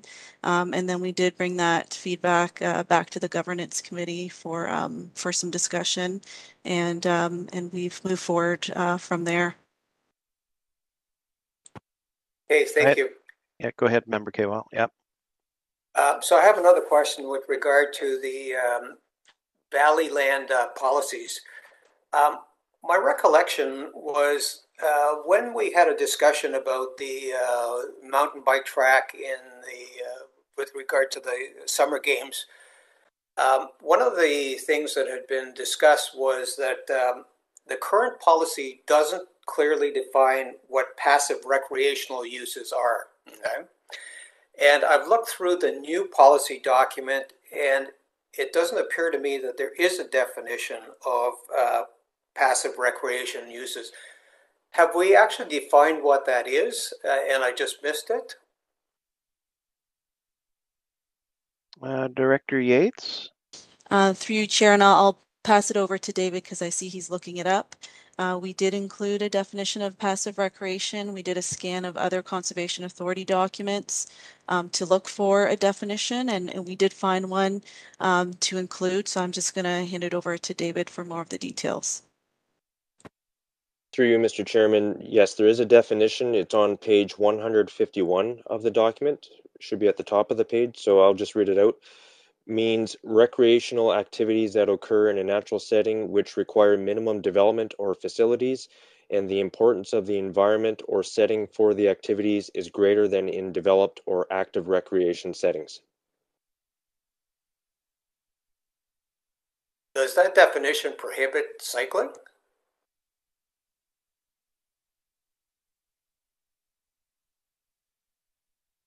Through the chair. Oh, go ahead, David. Yeah. Go ahead. Yeah. Through you, Mr. Chair, I would suggest no, that in and of itself wouldn't prohibit cycling if it was for a like a trail, especially along the lines of a mountain bike trail. That's typically done in areas where you're off of a paved road. In the context of that definition, we would be able to support a mountain bike trail.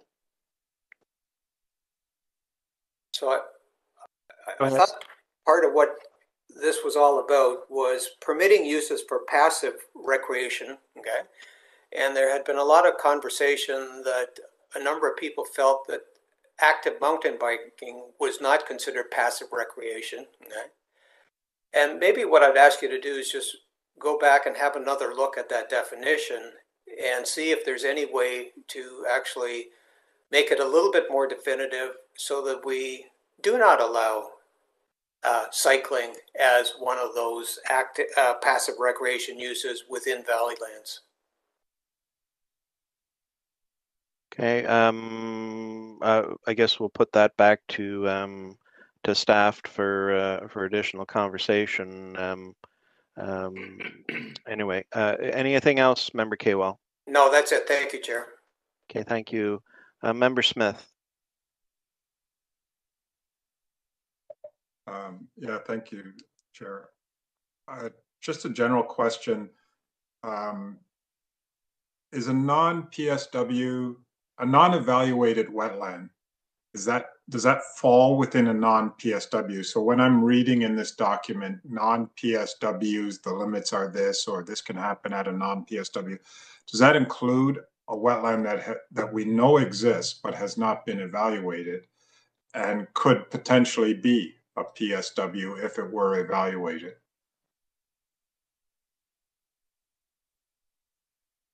Mr. Deleuze? Through you, Mr. Chair, yes, if it was an unevaluated wetland that was known to be present, it would fall to a non-provincially significant wetland, or that's how it would be treated in the policies.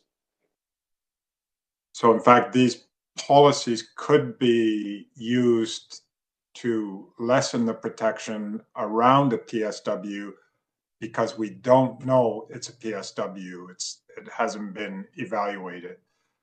Is there some mechanism in here to protect us from that? Does the EIS, for instance, protect us from that? Would the EIS, again, I think it would be the EIS is paid for by the proponent of the development, and it's a non-evaluated wetland. Do you see the scenario I'm building here? How do we defend or protect against that happening? Through you, Mr. Chair, the current policy document does require, or sorry, the draft as well, requires that any unevaluated wetland has to be evaluated to determine the level of significance. Okay. Now, in relation to the question about how do we control when reviewing the EIS, a couple of things. One, we now have our guideline document and our wetland procedure document, which give us a little more teeth in terms of spelling out the criteria that have to be met when conducting an EIS, and particularly on the OWES evaluation, or Ontario Wetland Evaluation System evaluation. So that would be an important component of that EIS, and it would have to be done by a qualified individual and through making sure they follow the proper OWES system. And that's something that our staff would be using the EIS guidelines and the OWES manual to make sure that the proponent has appropriately prepared the EIS and that it meets the proper technical requirements. Okay, thank you for that. And I'd just like to throw in the comment that Member Clark's comments on buffers and Member Kewall's comments and the talk about reworking language, that it wasn't just the two of them. I totally agree with what was said too, with the comments made by both of them. I just throw that out for general because I don't know how the process works, Chair Foster, if you'll be, if there will be staff direction or if we need to vote on things or how it's going to go. One more quick question, if you don't mind. They're on slide, I think it was 43 of the presentation. It was talking about infrastructure, and I have read the definition of infrastructure in the document itself. And so, I'm fairly familiar with the priorities for avoidance and all of that language that is out there. So here's my question. We had an example where a developer, or if we have an example, let me make it not specific to anything. If we have an example where a developer wants to build a subdivision and wants to put a road in a certain direction because it's a shortcut, it's a direct route to the Walmart, let's say. And so his subdivision people will love it. He will say, well, it's a road, it's infrastructure, therefore, and I have no other viable alternatives, therefore I need to go right through that wetland. What protects us from, or what not protects us, what allows us to push back against that? Through you, Mr. Chairman. Yeah. So roads that are part of a plan of subdivision, those are reviewed as part of that subdivision. They are subject to a different set of policies, for example, under the provincial policy statement. So they're treated basically as the development. So they would not be exempt, or they would not be given that same ability to go through a PSW or a wetland. So in our policies, they would not be subject to the infrastructure policies. Now, if there was, say, an external road connection or the development was triggering some other larger, like maybe a regional arterial road or something like that, that would have to follow through an environmental assessment. And that's what these policies were more focused on. So they would be applying where you typically have, whether it's an individual environmental assessment or a municipal class environmental assessment, but those types of undertakings. Okay, thank you. Okay, thank you. Time check, it's almost 11:15, just for everyone, because we do have another report to go through this morning. I'm going to go to Member Woodhouse and then Member Beattie, who have not made any comments yet, and then I see a few other hands coming up again. So, Member Woodhouse, please go ahead. Thank you, Mr. Chair. I'll be very brief. I want to thank staff for the excellent work. I mean, I know that I've been on the governance and going through this as much as we have, that the board and the staff in particular have done an exceptional job. So I want to congratulate everybody. The one flaw I think is something I've always held very close to, and that is the 30-meter setback. I think that you know, the buffering, it is a real critical thing, and I understand what staff has tried to do here and others in terms of trying to accommodate variables that may occur, and I just don't think it's in our best interest long term. I mean, I think that if we're going to get into the battle, there's no doubt about it, because there's going to be situations that somebody's going to think, well, 30 meters may not apply here or should not apply here.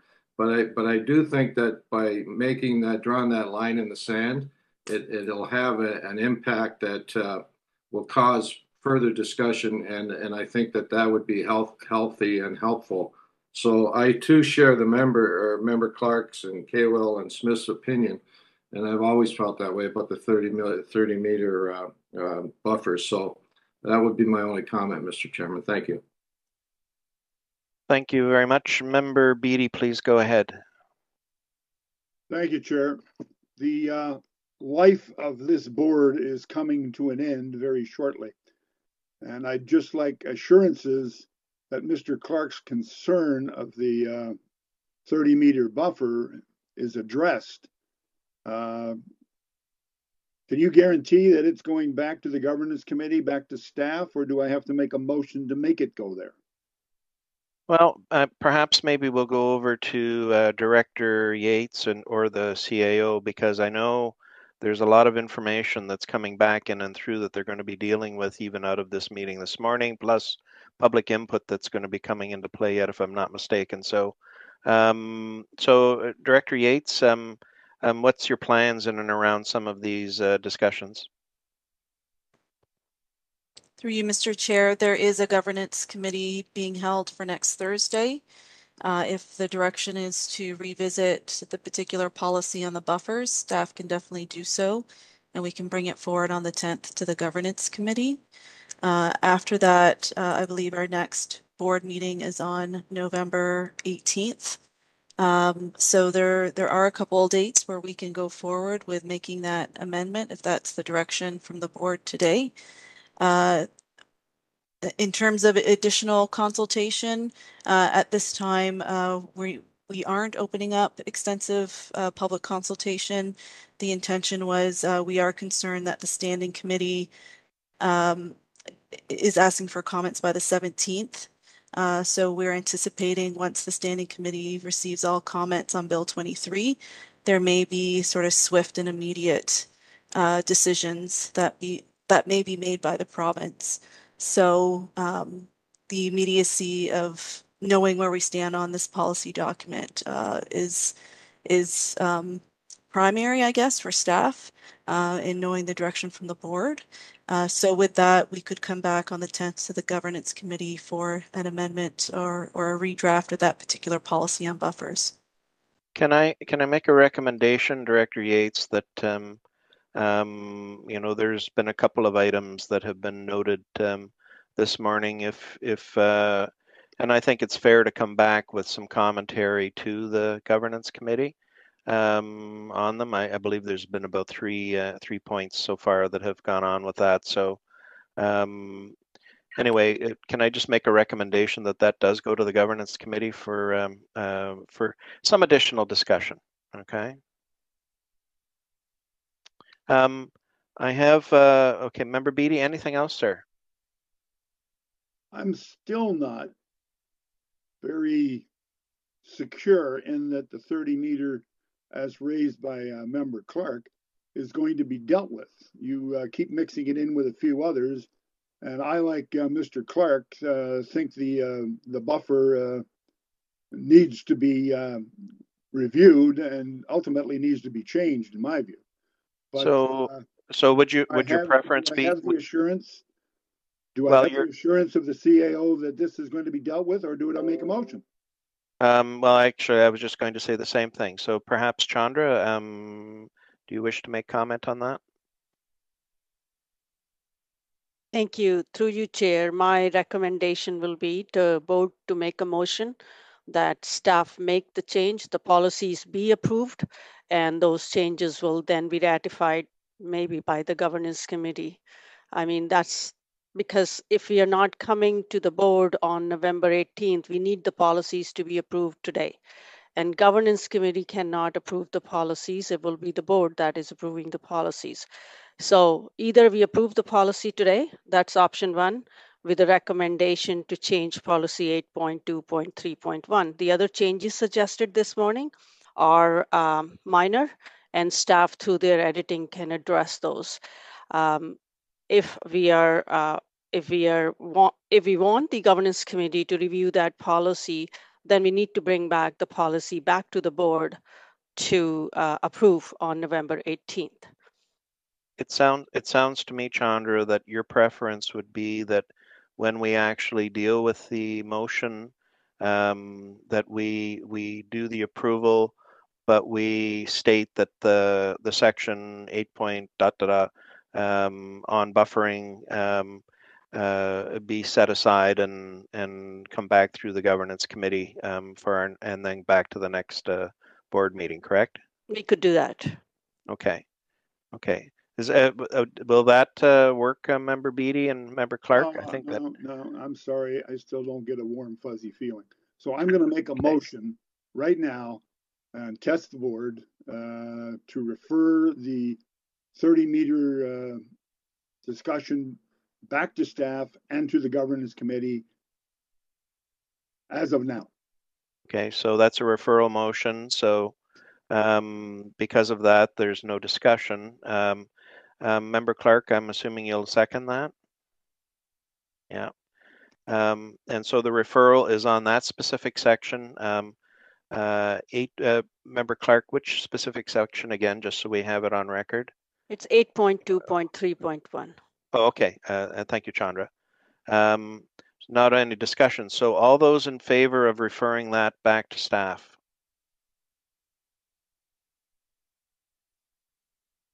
And is there anyone against referring it back to staff? Okay. That has carried. So so that particular section has been referred back to staff. Thank you, Member Beatty. Anything else, sir? Thank you. Thank you. That's good. Okay. I have now I have some people coming in for a second time here. So and again, I am mindful of time. So Member Brady, you're up first. Thank you. I'll be very brief. When this notion of buffers comes back, could we be sure that we know what the science is saying and not just the politics of the situation? So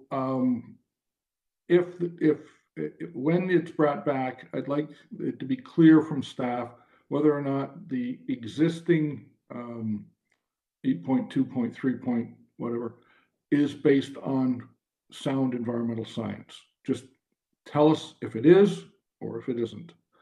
And I think that will help us move forward, because we've all said many times that we want our policies to be based on environmental science, not the politics of the moment. Secondly, the issue of having bikes in Valleylands, I really think that bikes in Valleylands is appropriate, and I want to make sure that the staff are aware of it, that it's not a consistency of the board to say that we shouldn't have bike trails in Valleylands.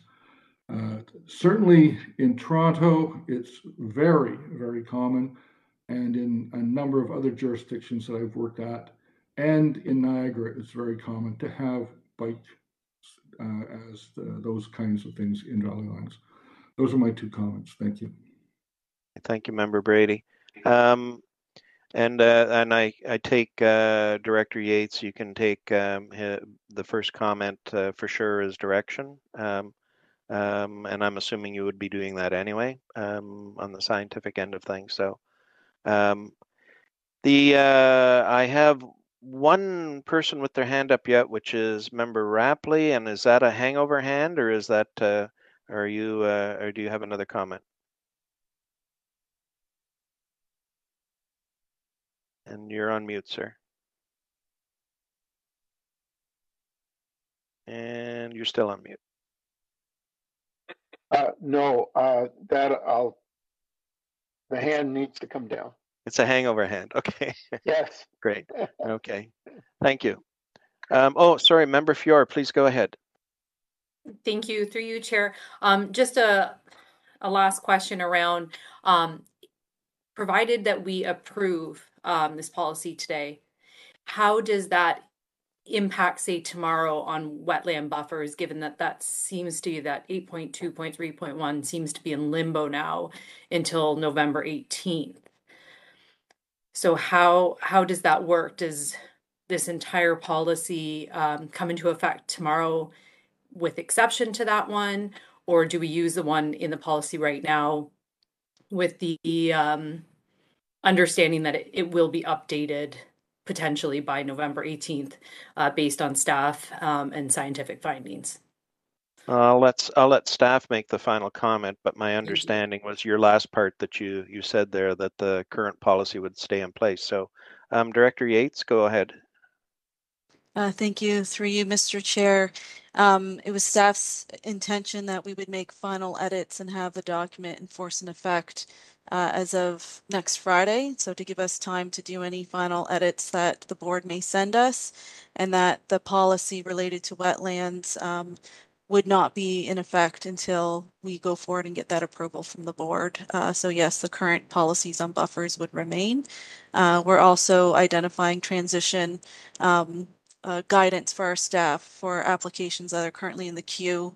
And our decisions are currently being guided by the former policies and allowing for those applications to continue, and when these policies would then come into force and effect for new applications coming through. Member Fior? Thank you. Through you then, from my understanding, this will then delay a new wetland buffer policy by 1 week, from next Friday to the following Friday. Yes, and coming back on the 18th, yes, there wouldn't be a new buffer policy in place for that time period. We would be looking at the former policy for any decisions that would be made during that time. And there's no way to have the temporary, the policy that's in the most up-to-date policy that we're going to be accepting today. We couldn't use 8.2.3.1 as it stands now until the 18th once it's adjusted. I can answer that one. No, because that's been referred. It is not policy at this point. So okay, so it's almost been removed from the document for the adjustments. Okay, thank you for that clarification, and I hope that we have everything resolved then by the 18th. Thank you. And thank you to the entire team for all their hard work on that, echoing my fellow members. Yes, thank you, Member Fior. And I'm going to echo your comments too. A tremendous job, and I know this has been all encompassing. And of course, Bill 23 coming along has certainly thrown a wrench into some of the tail end of all of this. And I do give credit to staff for doing the balancing of this. So with that, I would like to have Member Fior, if you would move, and Member Cawell, if you would second, that report number FA 4422 re NPCA policy document, policies for planning and development in the watersheds of the Niagara Peninsula Conservation Authority, and then the NPCA Planning and Permitting Procedural Manual as amended be approved. Are you both okay with that? That's great. Any comments on the motion? Seeing none, anyone who is opposed to us doing this at this point? Great, thank you very much. Well, let's go into the easy one next, which will be Bill 23, and what's going on with that? That's my bit of sarcasm slash fun this morning, as I see Member Clark in the top corner there. So item B. So I'm going to turn this over. I believe Chandra, would you like to speak to this, or Director Yates, would you like to speak to it? Through you, Chair, I can start, and Leilani can fill in if there's a need. Perfect. Basically, sorry. Basically, as you know, the bill came out. It was last week, Friday. We issued a statement online highlighting some of the concerns of the Conservation Authority in very high level, and expressing our commitment to the cause, which is, to provide more affordable housing throughout the province. Conservation authorities have been strong partners with the different levels of governments and private sector stakeholders to facilitate that. We've done a lot of streamlining to help, progress, make significant progress on the timelines and process improvements through the previous updates to the Conservation Authority Act and before that. And some of the proposed changes are something that, in terms of streamlining, we've already going through and made those improvements. Since the posting of our statement, I've been working with the other CAO of 36 conservation authorities and Conservation Ontario on collective concerns about sections of the proposals. As you know from the posting, there are 2 proposals. The deadline for comments on those is November 30th. And then there's further 2 proposals related to places to grow and provincial policy statement. The deadline for those is December 30th. Now, December 30th deadline also includes proposed changes to Conservation Authority regulations. So we will be bringing further information to you at a later date. What's urgent right now is in front of you. The changes to the Conservation Authority Act itself and the changes to the Ontario Wetland Evaluation Protocol.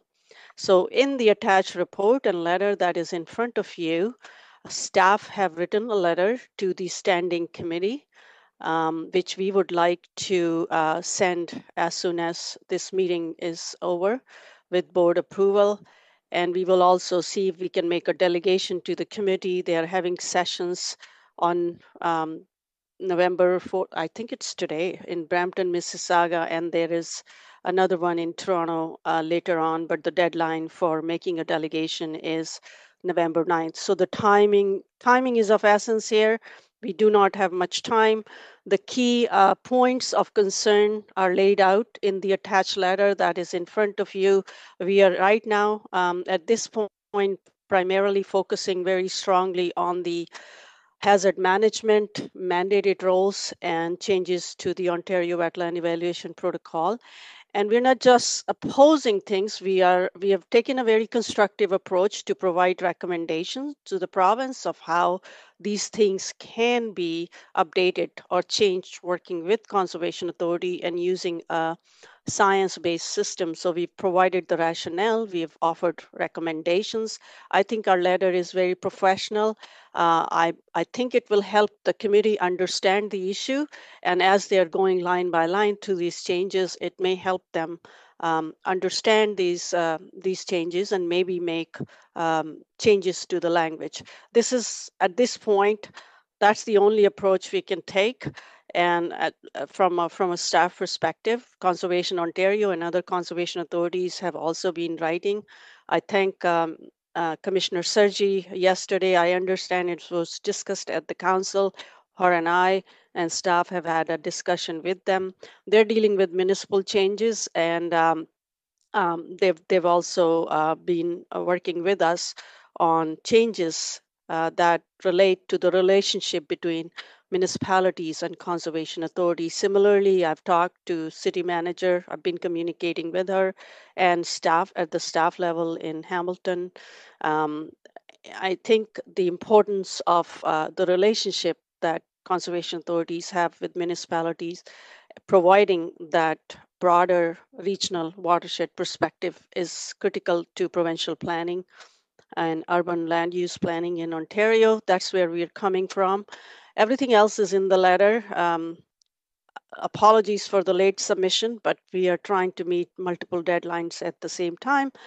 Leilani and I will be happy to take any questions. I have other staff here online who will be able to provide further technical support if needed. Thank you.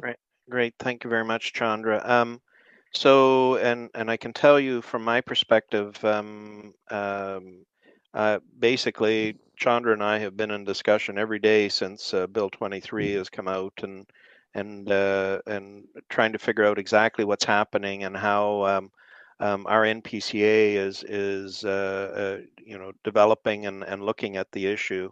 And I'd say, Chandra, the big thing is Conservation Ontario and working with them and coming up with a consolidated stance, I believe, would be the best way of saying it. And it's not a negative stance. It's a, look, guys, if you want to build all these houses, there's a few things you need to keep in mind, and there's a lot of unintended consequences.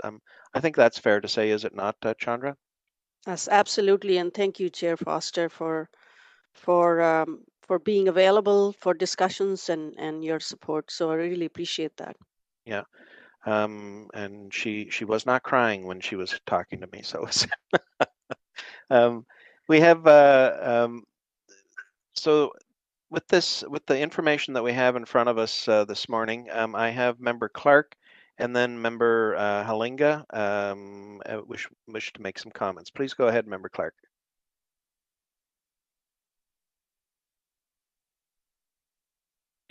I can't hear you. Can't hear you, Brad. Please. Thank you, Mr. Chairman. I was being very eloquent, and I don't remember what I said. I do want to thank our staff. I read through the response to the government. I think it is diplomatic. I think it is reasonable. I think it highlights all of the issues that we have. The only concern that I have, it looks like it was addressed to the chair of the standing committee. Is that correct? The one that's going to have the hearings? That's correct, through you, Chair. And it's also copied to the three ministers that are responsible for these overall proposal changes: the Minister of Municipal Affairs and Housing, MNRF, Ministry of Natural Resources, Forestry, and Ministry of Conservation and Parks. It's also copied to the Premier, all of our municipalities, and Conservation Ontario. Thank you for that, Chandra. So are we also responding to the ERO? Correct. Thanks for asking that question, Member Clark, through Chair Foster. After this submission, we will further elaborate on some of those things and have some very specific examples and make our submission to the ERO before the deadline. Perfect. I just wanted to make sure that we weren't missing any opportunity, because I've found it troubling that from time to time this government seems to suffer from selective hearing, and we want to make sure that we have every opportunity to share our message to them. Thank you. There had been, by the way, earlier, there had been some recommendations that we send this to the local MPPs that make up our NPCA watershed, and also there had been a recommendation that we send it to the federal members as well, just as an FYI to them. So which seems reasonable to me. So, Member Halinga, please go ahead. Thank you. And actually, I want to say how I'm impressed that even with the policy and procedures amendments, they still managed to put together this 5-page letter to the standing committee. If it's going to go out today, I guess it's too late to send emails. So on page 1, the point number 1, wetland complexing quality should be qualify, and just my anal observation. Thank you. Thank you, Jack. That's appreciated. Member Fior. Thank you. Through you, Chair, I want to extend my gratitude to yourself, Chair, and CAO Sharma and your entire team for being able to put this response together so quickly. And I support you submitting your comments to the ERO as soon as possible. And I'd also like to ask if staff can ensure that the ERO proposal and links be available for public review and public input. So is it possible that that be put on our website in an easy to find location? For example, the Get Involved tab, so that members of the community who are interested in making comments can do so with ease. Thank you. Thank you, Member Fior. Chandra, can you guys will take that away as direction? Yep, good. Thank you. I don't see anyone else wishing to make comment at this point. So with that, okay, so my mind is going this morning. Grant, have we moved and seconded this? I don't think we have yet. You have not. Okay, so thank you. So Member Smith, can I have you move that we do this? And can I get Member Rapley to second this, please? Thank you. Any final comments? If not, is there anyone opposed to us with this correspondence that we're sending? Seeing none, thank you. Great meeting this morning, guys. By the way, there was an article in the Hamilton Spectator recently, and it also was published in the newspapers in Niagara. And Chandra, and by the way, I give Chandra full credit. My goodness, you're a media star with this. You're talking to everyone across the province with this whole scenario, and it's great because we're getting our view out there, which is really good.